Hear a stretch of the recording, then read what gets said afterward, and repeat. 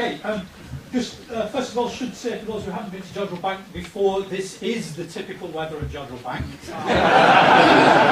It's always a lovely day at Jodrell Bank. What I was going to do is tell you a little bit, first of all, about the story of Jodrell Bank, just to start with. And that's really because it's just recently been our 70th anniversary, and I just wanted to give you a little bit of a sense of the history of Jodrell Bank here, and perhaps a little bit of the future as well. So Jodrell Bank's story begins with Bernard Lovell returning to the University of Manchester in July of 1945 at the end of the war. He'd been working on radar during the war. He'd been dragged out of the physics department in 1939, went off to work on radar, and then he came back to the university to try and carry on his research. That's the university department as it still exists in Manchester. That's a recent photograph, as you can tell. That's about 1945 actually, and he was working on cosmic rays, so particles coming from outer space, charged particles hitting the atmosphere coming from outer space. And what he was interested in was whether he could actually get radio echoes from them, so to use his radar to bounce a signal off the trail that the cosmic ray leaves in the atmosphere. This is a paper, or the beginning of a paper, that he wrote with Patrick Blackett, who was the head of Department of Physics. He wrote that during the war, talking about whether they could get that sort of signal back for the cosmic ray echo. So that was just to distract them while they were being bombed on the airfields that he was working on at the time. So when he came back to Manchester, he actually brought this radar kit into the university there at Manchester and set it up and started trying to get radar echoes off cosmic rays. But unfortunately it was ruined by radio interference from trams. So we just mentioned radio interference from things like mobile phones. The problem in the city of Manchester at the time was that there were trams. And here's a lovely photograph I found of Manchester's last tram, it claims, which is obviously not true because we have trams again. For anybody who knows Manchester, we have a very nice tram network these days. That was 1949. The electrical motors on the trams produced radio interference. He wanted to get away from that radio interference, and you're going to have to walk right across the front, I'm afraid, and try and find a seat somewhere. There are a few. People can wave when people come in, they can direct them to the seats, that might be helpful. So he wanted to get away from the radio interference. He wanted a place away from the city, and the university owned some ground out here that the botany department was using. So they set off from Manchester, took their army trucks. In fact, there was various people who were still in the army with nothing to do in late 1945, and so they were more than happy to come and help bring the army trucks, set up the equipment here at Jodrell, and there they are, dragging the equipment into the fields down at the south end of the site here with the help of the local farmers. And this picture was taken on the first day at Jodrell Bank in December of 1945, showing the botany huts on the left-hand side that the botanists were using, and the radar transmitter and receiver unit there with being set up outside alongside those botany huts. And actually, I only recently noticed, this picture's a very famous photograph in the history of Jodrell Bank, and I only recently noticed that there's actually somebody sitting up there.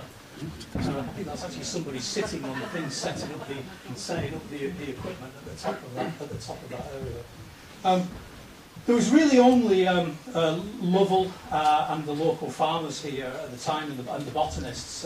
He was on his own when he first came, once the people had left him, and he set up the equipment and started sending these radar pulses up into space, and they did get echoes, but it turned out they were from the Geminids, from the meteor shower in December of 1945. So the meteors come in, they also leave an ionised trail in the atmosphere just like the cosmic rays would do, and they were actually getting reflections off those meteors. So it wasn't cosmic rays, it was meteors that became the first area of study.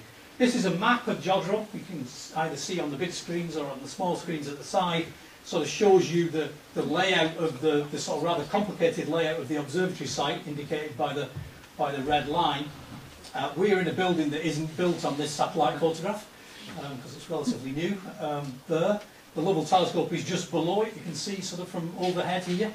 But the botany grounds are right down at the bottom end of the site. So that was the original bit of Jodrell Bank. That was all that existed in 1945. The university had bought that land just before the war. So that's where Lovell set up. But actually they quite quickly moved from the botany grounds, because the botanists didn't really want them hanging around down there with all their equipment. They quickly moved to this field here, so the university bought this field and they started to set up their equipment there. So here's sort of early 1946 with the farmers again, very, very helpfully, using their tractors to pull these army trucks into the field just to the north of the botany grounds, just south of where we are now. And here's one of those army trucks. It's called a Park Royal. This was the company that made these particular types of truck, and you can see the camouflage paint on that truck there, and you can see there's a guy called Banwell who was standing up on the top of the truck setting up the aerial there. It's obviously a nice warm day. He's got his top off, I think, actually on that picture as well. So that's what Jodrell was like at the time. Was all these people setting up all this sort of equipment across this field. You can see that in this picture, lots of different trucks with aerials sort of sprouted up all over the place, scattered out across this field, and it became known by local people as the fairground, because they weren't really sure what was going on, but these guys were building all this weird sort of equipment for picking up radio waves coming from space. This is quite a nice little movie, which we found recently in our archive. Which is a film of something called the Searchlight Aerial, which sort of indicates what happened after the war. Was there was a lot of equipment going begging, really, that was sort of available, electronic equipment. In this case, a searchlight that had been used in London to help defend London, and they went and used to bring this equipment on trucks back to Jodrell Bank and reuse it. So this is you'll see the searchlight come into view in the middle, but what they've done is they've used it because it was a handy thing that turned around and tipped up and down like that. So that was all they needed it for. They didn't need the actual searchlight facility. It was just the fact that it had bearings on it that meant it could turn around and tip. And so then they strapped all this scaffolding tubes to it and put wires and aerials on this thing to basically use it as a radar instrument to study meteors. And in fact, the remnants of that searchlight aerial are still here at Jodrell Bank, down at the south end of the site. The sort of base of it's still here. So here's two of the astronomers here at Jodrell in the late 1940s looking at these sort of meteor traces that they were getting from these radar studies. So originally come here to study cosmic rays. He was studying meteors because that's what they got the echoes back from. So this was this paper, remember, that he'd written in the war to say that they were going to get these echoes of cosmic rays. Unfortunately, he made a mistake in this paper, and this is a summary from his autobiography. It says, the day he posted the draft of that paper to Blackett, we were being machine gunned by German aircraft on our cliff site in Dorset, and it was no time to consider effects of damping factors high in the atmosphere. He basically forgot a term in the equation, which meant that the signal he was going to get back from the cosmic ray echoes was at least 1,000 times weaker than he was expecting. So they were never going to detect cosmic ray echoes with the equipment they had. And I suppose it's interesting to say that if he hadn't made that mistake, if the German aircraft had not been machine gunning them, then he'd have never bothered coming to Jodrell Bank, and Jodrell Bank wouldn't exist. So that was interesting. So what they needed was a much bigger aerial. This is a nice photograph of what they constructed then. So 1947 they started building this. It's called the Transit Telescope. So it was a big mesh ball pointed straight upwards, collects radio waves coming in from overhead. You can just about see the mesh ball sort of hanging between these scaffolding poles here, and they reflect the radio waves up to a focus which is at the top of the tower in the middle. So this was 218 feet across. It was the biggest telescope in the world at the time, and it was what Lovell needed to get enough signal to detect the cosmic ray echoes. But they didn't detect cosmic ray echoes, and in fact the story then was really driven by the guy on the left here, who's called Robert Hanbury Brown, and on the right is Cyril Hazard. So Hanbury Brown was again come from radar in the war. He came to Jodrell Bank in 1948, realised they'd built this massive thing, and this might be useful for not picking up echoes from cosmic rays, but for picking up radio waves coming from much farther away in space.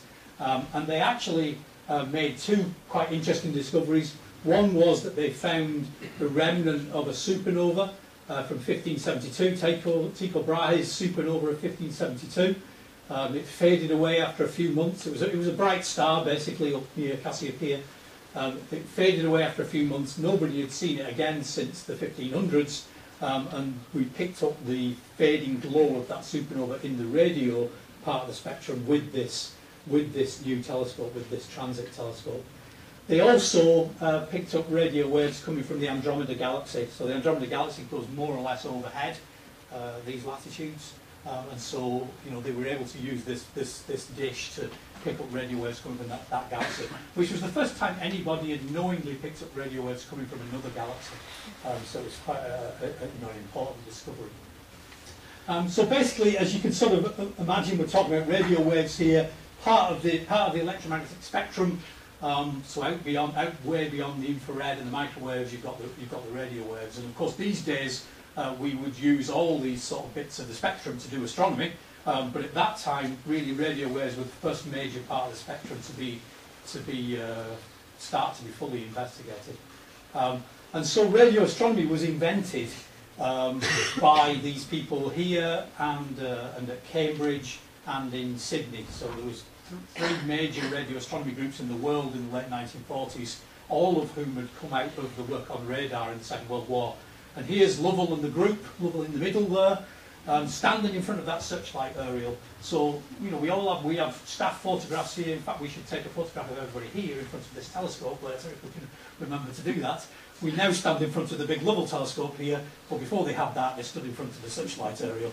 And this was in 1951, and he was made the world's first professor of radio astronomy. That the phrase radio astronomy didn't exist until just a few years before that. So this thing was great, this big bowl, this big mesh was great, but it could only look more or less straight up. It had a pole that did this, that you could tip that pole around, and so it could steer a little bit on the sky. It was pretty much straight up. If any of you have seen the FAST radio telescope in China, which is just about to be inaugurated in the next week or two, a big 500-metre wide thing, that does the same thing, except they've got a rather cleverer system than tilting a pole to let it steer about a little bit. To see a larger patch of sky. So they needed something that steered. This is the front cover of the book, the blue book, that was the design study for the big telescope out here, the Mark I telescope, as it was originally called. And this is the artist's impression from that design study from 1951, I think it was published. We're in a building which is best. If this photograph was taken now, you'd be able to see the building we're in here. So there's a control building which is still here, the Lovell telescope, which is a mesh telescope as it was originally conceived. So they built it over 5 years, from 1952 to 1957. It took over when it was completed in 1957 from that 218-foot telescope as the world's largest telescope, because it's 250 feet in diameter. It's still the third largest steerable telescope in the world. Even now, almost 60 years later, it's the 60th anniversary next year.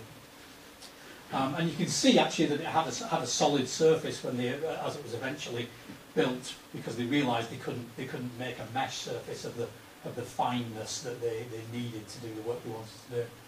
It was massively in debt by the time they got to the end. The original estimate was of order £150,000 in the early 1950s, and in the end it cost about £750,000 in money of that time.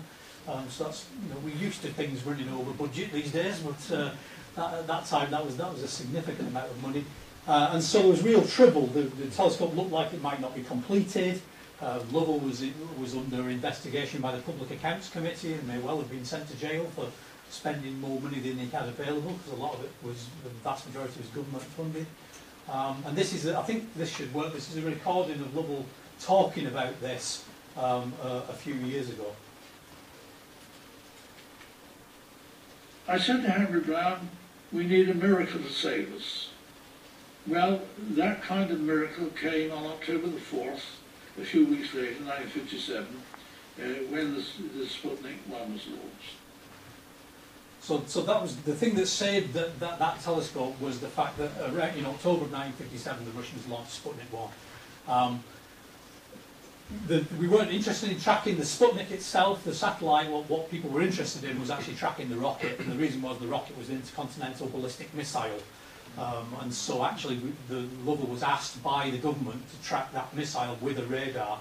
And this is him pointing out the echo from the rocket that they received over the weekend of the 11th and 12th of October in 1957. It's actually almost the same rocket that carried Tim Peake into space. If you're interested in rockets, you can look back to the forerunner. It's been developed a little bit, but not that much actually from those first Russian rockets, still working very well. So that opened up a whole new area of work for Jodrell, which was space tracking. Wasn't intended to do space tracking, but here's Lovell and John Davis, I think it is, standing behind him there in the control room here at Jodrell, tracking both the Russian and the American space rockets. This is a recording of the first rocket ever to reach another celestial body, to hit the moon in September of 1959, tracked here at Jodrell Bank, launched by the Russians, Luna 2, and it reached the moon. You can sort of hear the signals now that were picked up here at Jodrell Bank.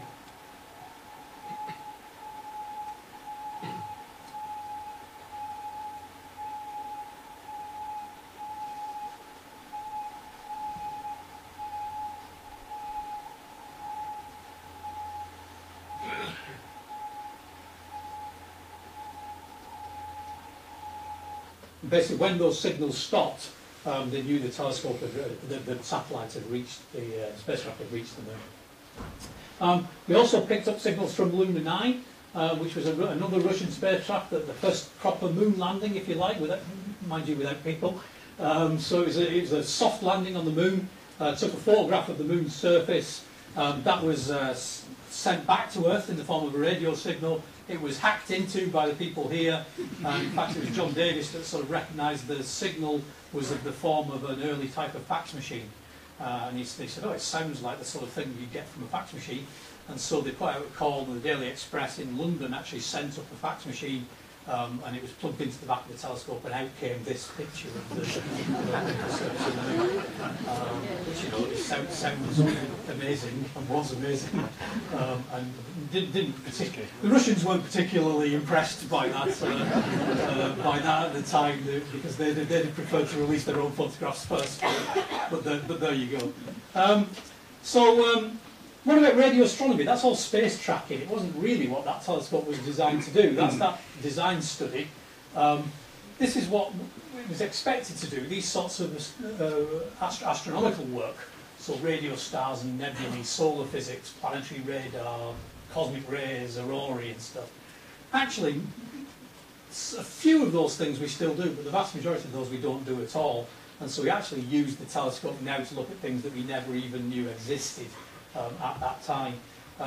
Through that period of the 1950s to 1960s, one of the big pieces of work that was done here was to develop long baseline interferometry, so connecting telescopes together across large distances, where basically rather than, when you have a single telescope, you have a problem that you get a fairly blurred view in the radio part of the spectrum. If you make the telescope bigger, you get a sharper view.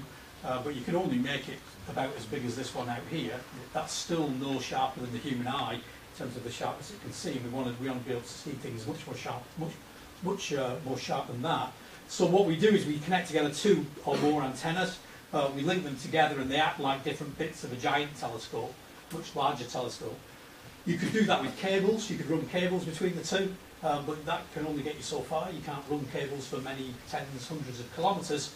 And so they knew that they needed to do it different ways, so they basically used radio links. And that was one of the major projects at Jodrell through the 50s and 60s, was developing those long baseline links. We also observe a lot of pulsars at Jodrell Bank, even to the present day.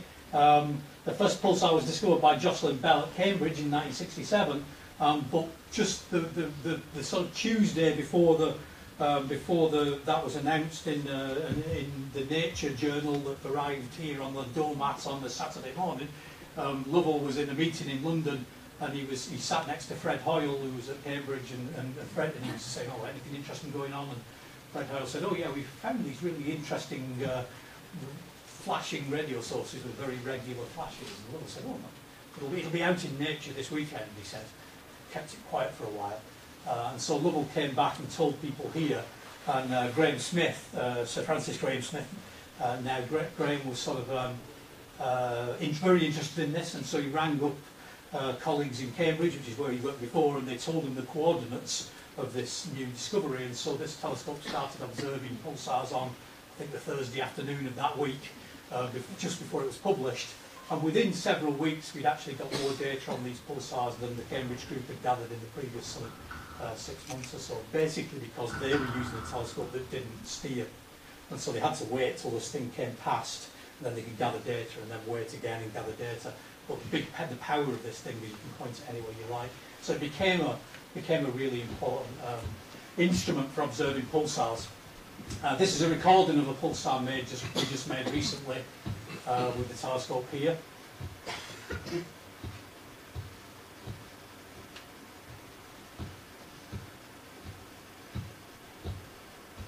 Sort of see the typical properties of a pulsar as this regular flash, which for fun you can turn into a sound. It's not actually a sound, it's a flash in the radio part of the spectrum. So we know these things now. We very quickly realised actually that they weren't little green men. So they weren't. The first one was called LGM1, Little Green Man 1, because it was such a regular thing. It was maybe like a semaphore or something. Somebody flashing to us across the universe, but it was actually a rotating neutron star, so a dead star, a collapsed object, the centre of a star that explodes as a supernova, collapses down to be something about 20 kilometres across, but weighing maybe 1.5 times as much as the sun. And as they spin, you get a sort of lighthouse beam of radiation from the magnetic poles, and so you get that regular flash as this thing spins around. Here's Jodrell Bank in the late 1960s. So a view from the building we're in now is in the bottom left corner of this picture. So this is sort of looking south. So you see the Lovell telescope, or at that time it was called the Mark I telescope, in the foreground. You see that the botany huts are actually the two huts at the back. So the botany department is still there at the back with the greenhouses down in the south. And you can also see the control building, a small telescope on the side of the control building. That 50-foot telescope was used just after this photograph was taken to track the Eagle lander onto the surface of the moon in 1969. And this is a new telescope, the Mark II, built in 1964, which we still have here today. And those two telescopes working together, first the Lovell and then the other as well, were used to identify an interesting radio source, which is indicated by the arrow here. So a sort of bright little spot of radio emission in the sky, which when it was followed through the 1970s, in 1979 it was finally realised what this was. This is a spectrum, or a spectrum of there's two sources, two bright objects, visible objects at this position in the sky, one above the other, and this is an optical, visible light spectrum of each of those two sources that basically look identical. And so it was realised that actually these two things on the sky, first associated with the radio source indicated at the top there, were actually two images of the same thing. So not two different objects, but actually two separate images of exactly the same object. And that's a gravitational lens. So this is a recent radio map of this, which shows that this is the radio emission from one of these objects, and this is the radio emission from the other. They're actually the regions around a supermassive black hole in a quasar, a distant quasar, which is way off in the background, somewhere in the middle here. And this little spot there is radio emission from the brightest cluster in a large cluster of galaxies. The brightest galaxy in a large cluster of galaxies extends over the whole area, but the radio waves from the distant quasar are being bent around it by the curvature of space caused by the mass of that cluster of galaxies, and so the light gets split into two images that you see there. This is magnified differently, the top one, so you can see a jet coming out from the region around the supermassive black hole that's sort of magnified in the top image in a different way than you see than the bottom image. We also mapped the radio sky with the telescope here, and also the Parkes telescope in Australia, and the Effelsberg telescope in Germany, and we produced this map of the visible sky. It's called the 408 megahertz map, which is the frequency at which that map is made. It shows the whole of the sky around you, so you sort of have to peel this off and wrap it around your head. If you can imagine doing that. I like to imagine that now and again. So you get this sort of thing all the way around your head, so you can sort of look around the whole sky. So basically the point in the middle is the middle of our Milky Way, where there's a black hole, Sagittarius A star. There's a bright radio spot there where there's a supermassive black hole. That was straight ahead, and the point at the top is straight over your head. The point at the bottom is straight below your head. The point at the left, you'd sort of point from straight ahead all the way around into the back. And the point on the right is also that same point, but you've gone around that way to the back. So it's the whole sky. And it's basically radio waves coming from stuff between the stars. So it's from the plasma in interstellar space, so the charged particles spiraling around the magnetic field, producing that radio emission. And then dotted around on it, you've got things like this is Cassiopeia A, this is Cygnus A. So this is actually an exploded star in our galaxy. This is another distant galaxy with a supermassive black hole at its heart.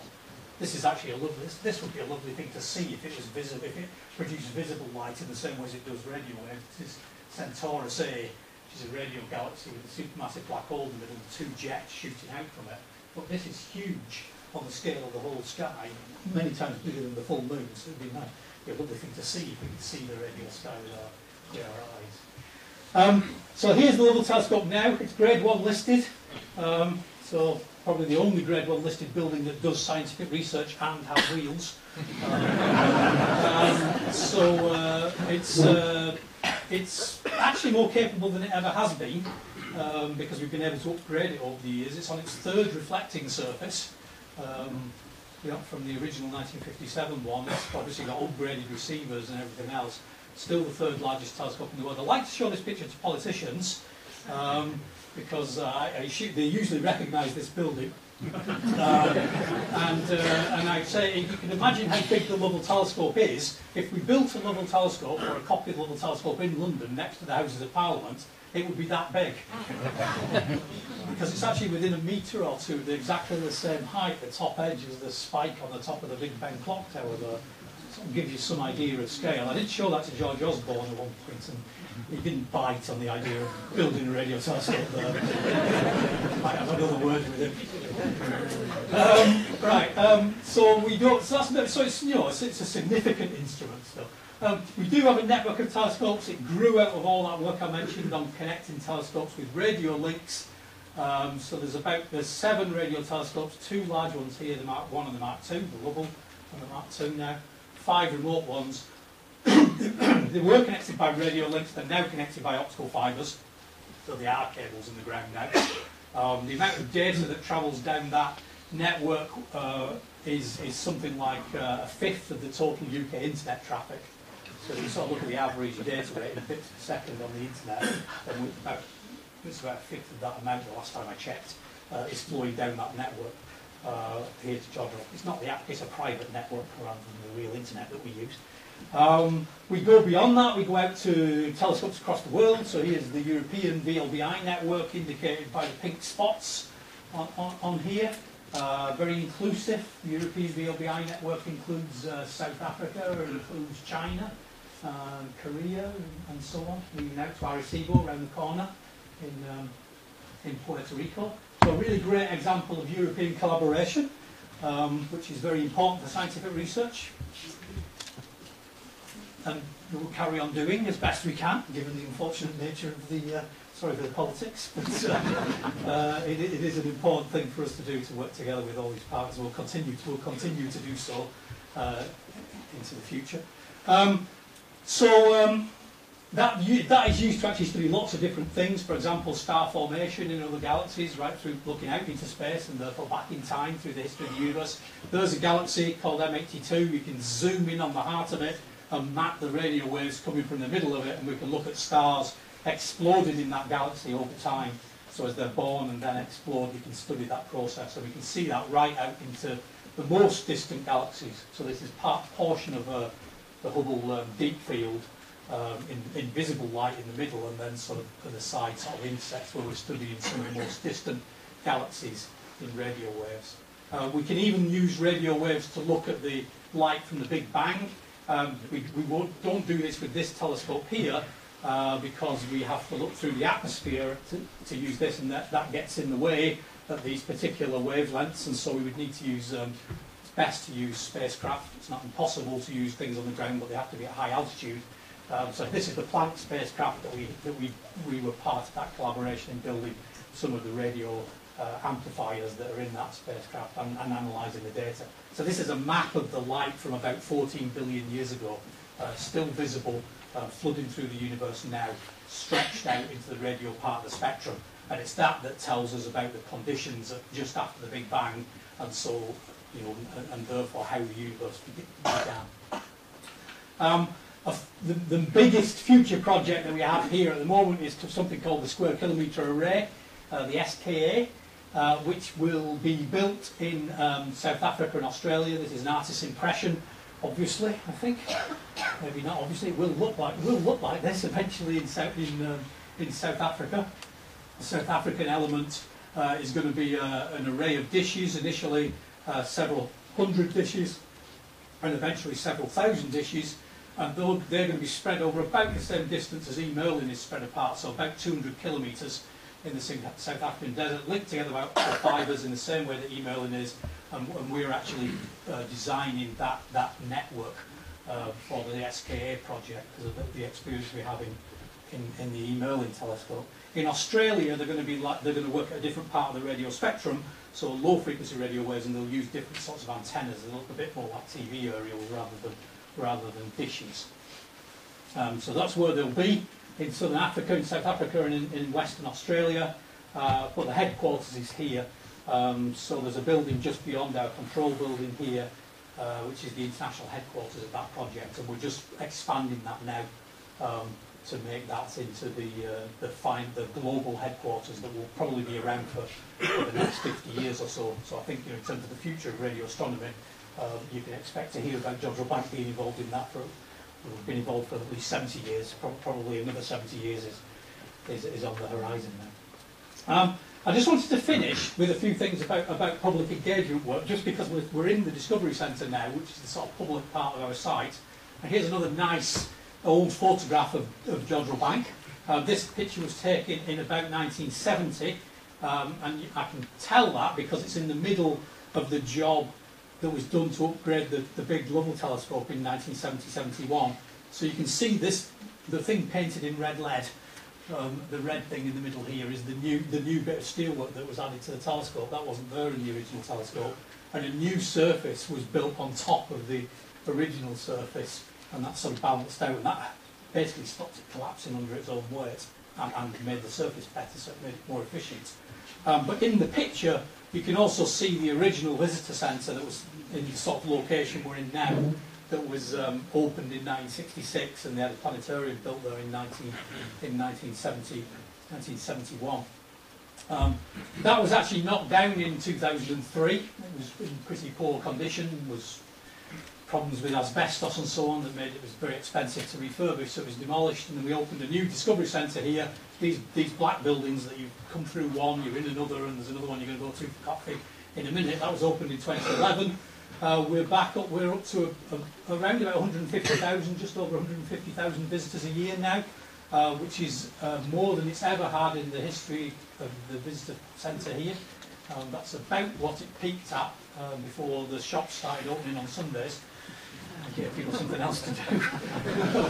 So we've sort of done quite well in getting back to that level. And there's more than 23,000 school pupils visit every year now on educational visits. And the future for the visitor facilities here is going to be this building. We're just working on this at the moment. It's a project called the First Light Pavilion, which will be out in the Arboretum, in the gardens. We're in this black building that you can just see through the trees here. But what we're going to build in here is a big exhibition based on the history and the of astronomy, mainly radio astronomy, and the Lovell telescope, together with a replacement of the planetarium, basically, which has been long missed by people. And that's funded by the Heritage Lottery Fund, who offered us £12 million The project, as it stands, is a £19 million project. So if anybody happens to have about £5.5 million, we'll have a little collected hat at the exit. You might, I mean, sort of seriously, we do have to find that amount of money. So in the middle of a fundraising thing, if you do happen to know anybody who wants to donate several £1 million, just mention that. It's a great project to be involved in. And I'll finish with just a quote, with just Bernard Lovell talking not long before he died. He died in 2012 at the age of 98. Still used to come into work most days until he physically couldn't make it down the corridor. Stopped him when he was about 96 or so. He was very interested in sort of public engagement with astronomy, and the Society of Popular Astronomy is a great example of engaging a wide audience with astronomy. So I'll just finish with him telling the story of how he got interested in science, and it relates to effectively public engagement, public talks on astronomy, and if you think about it, it relates to the origins of Jodrell Bank itself. Well, that night I've never forgotten. It was a magnificent lecture room, and I was absolutely fascinated by the electric sparks right across the lecture room, by the demonstrations of what I learned were infrared and ultraviolet light, by the hissing carbon arc of the oscilloscope. And it was that one night that turned me into a scientist. So he was basically 14 years old, and he went to a public lecture at the University of Bristol, actually.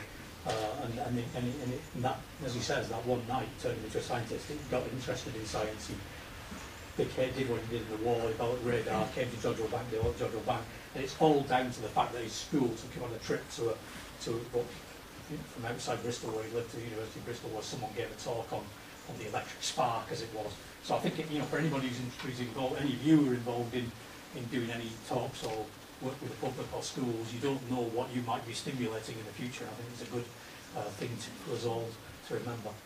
Okay, thanks very much.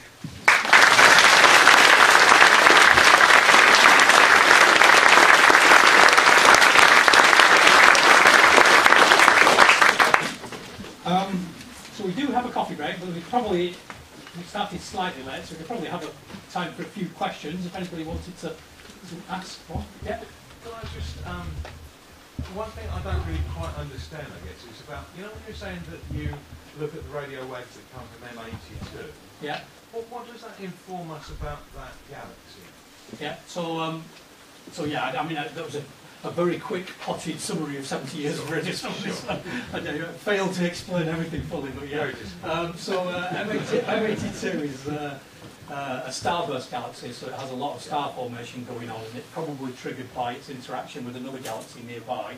But a lot of that action happens right deep in the middle of the galaxy, and if you're looking at that with a visible light telescope, the problem is that the dust clouds that are within the space between the stars, the interstellar medium in that galaxy, block your view of visible wavelengths, and so you have to look at longer wavelengths typically to see through those dust clouds. So with the radio telescope, there's two advantages really. One is you can see through the dust clouds, you can see where the star formation and the star death, the supernovae, are going on in the middle. And the other advantage is that actually, because we can look at them with these global networks of radio telescopes, so from E. Merlin through to the European VLBI network, for example, you can zoom right in and see the very fine detail. So we went from a situation with a single radio telescope of having a blurred view to a network, which gives us the sharpest views in astronomy are obtained in that way. So two advantages is seeing through the dust and seeing it in great detail right deep in the middle. Thank you. Yes. I would assume when we did the update in 1970, it was done for radio reasons, shortening the focal length. From what you just said, it was done for mechanical reasons, so you maintain the balance of the telescope. Right, so just to repeat it for everyone who didn't hear it, the upgrade in 1970, gentlemen had assumed we'd done it for radio astronomy reasons, to shorten the focal length of the telescope, but then I mentioned mechanical reasons in terms of balancing the telescope. It was actually all those reasons. So basically the original telescope surface was sort of like this. It's quite deep, so a longer focal length basically, and the focus was sort of level with the top edge of the dish. You can imagine the tower in the middle with the focus there. What that meant was actually the outer edges of the dish weren't very well used, because if you sort of imagine radio waves coming in and bouncing off this edge, it's very hard for them to get into this focus when it's level with the top edge. So it wasn't a very efficient use of the full diameter. So it was like it was actually a smaller telescope. Also the shape of the surface when they built it wasn't the best paraboloid. It could have been smoother. So when it was built, another surface was built above it, was a flatter paraboloid, but that meant the focus tower sticks out the top a bit and it can actually see the whole surface. So the whole thing became more efficient, more sensitive. It was a smoother surface, better paraboloid, so that made it more efficient. But actually also it was in danger of falling down because they basically built this solid surface instead of the original mesh. It was all supported, but this way it was all supported on the two towers at the sides, but with the solid surface it was too heavy, and so there were cracks developing in the towers, and so they built this whole thing sort of underneath this semicircular wheel girder underneath to help support the weight. The new surface on top, two things on either side of the axis, meant it was still balanced, so it solved all those problems. So you've actually lengthened the focal length. Can Ian remember what the focal length change is? I can't actually remember. Longer. Is it a bit longer? Yeah. Yeah. So, yeah. What were the radio frequencies used in the early days? What's the range that you use now? So in the earliest days we would have tended to use lower frequency radio waves, so you'd have been down to tens and hundreds of megahertz. In a sense easier because you were stringing together wires and things that would work at those sort of lower frequencies. You go to higher frequencies, you need to get a very smooth dish, which is harder to achieve. So that sort of took time to get to those that sort of mechanical precision. So we've moved from lower frequencies to higher frequencies over time. What stops us going to, so now our current upper limit at Jodrell is about 22 gigahertz. We can't go up to much higher frequency than that because the atmosphere is a problem. Water vapor in the atmosphere becomes a problem. You need to get to higher altitude or into space to work at higher frequencies like that Planck spacecraft. We went away from the lower frequencies as well because of radio interferences worse at the lower end of the radio spectrum. So we sort of started at the low end and sort of extended it up to the high end and then moved away from the low end and we're sort of limited there by the atmosphere, and we don't tend to go much lower because of radio interferences being worse down at this end. So we're sort of between about lowest frequencies typically around about a gigahertz and highest frequencies about 22 gigahertz. Yep. Tim, this may sound a very silly question.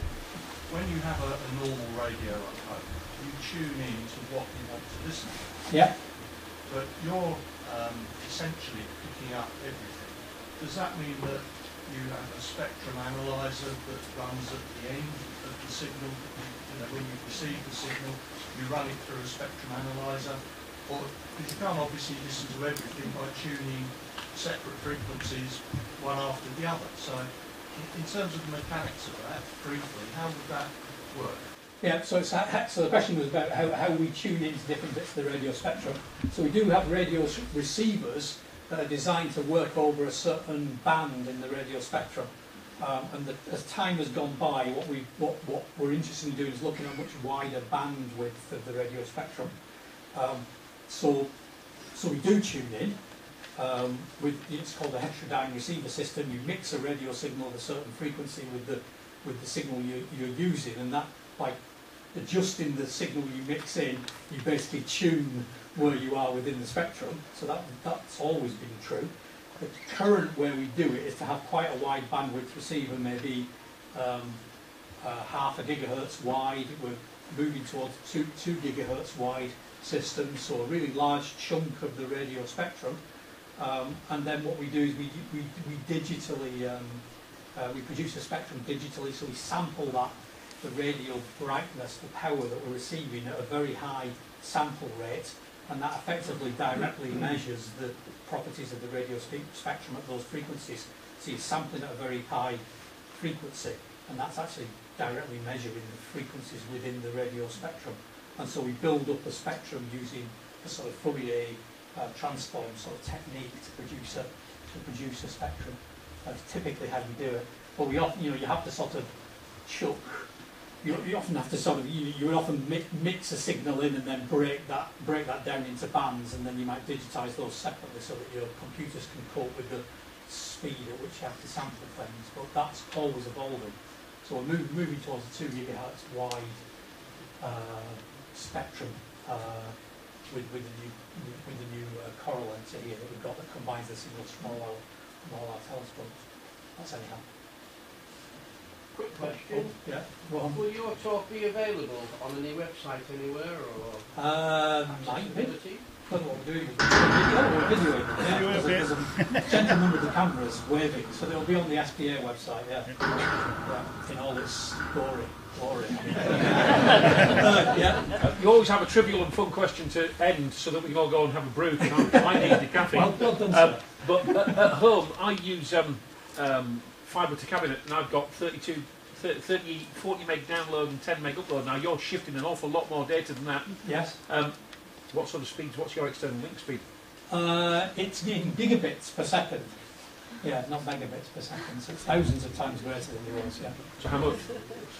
It's something like 8 gigabits per second from each telescope, I think. If I remember rightly, the current rate. So per polarization. So there's 2 polarizations. Yeah. Well, I'll show you later if you like. Okay, right, I think that was a good point actually. It is time for coffee. Coffee's in the building over there. Oh, wait a minute, oh, hang on, I'm being reminded of something.